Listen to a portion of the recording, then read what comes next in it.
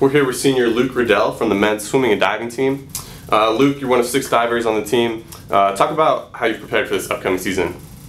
Really, I just over summer I just stayed in shape, and anyway, when I got back to school, I just did some dives, did some diving every day, and that's basically it. So we're practicing every day, and then Monday, Wednesday, Friday we do workout for practice. So just legs and abs, stuff like that. So. And talk about the team makeup from the diving aspect that you have. Well, it's it's pretty good. We got quite a few new divers this year, and they're looking pretty promising. And anyway, we got Tiana, who she's coming back in the spring. She's studying abroad right now, but anyway, she's a great diver. She's gonna do great this year. And then we have Maddie. She's a transfer from University of Arizona. And anyway, I think she's gonna do well. And yeah, so it's new divers, but it's gonna be good. So. And what are some goals and expectations that you have for yourself on the diving boards and for the team as a whole?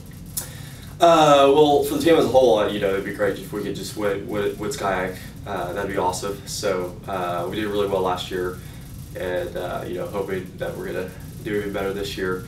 For myself, I just want to really up my DD.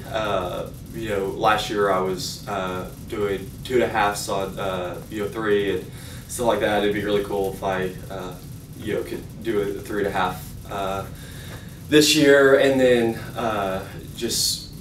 I've never done a 2.5 reverse or like that. So just up my DDs, and then after that, just go to regionals. And last year I was a couple points away from going to regionals. So anyway, but this year I'm pretty confident that I could make it happen. So those are my goals, and then just for the rest of the divers, just to do their best. We got some new divers, but if they could just improve every day, then help us put up points and stuff like that. That'd be great. All right, thanks, Luke, and good luck this season. All right, thank you.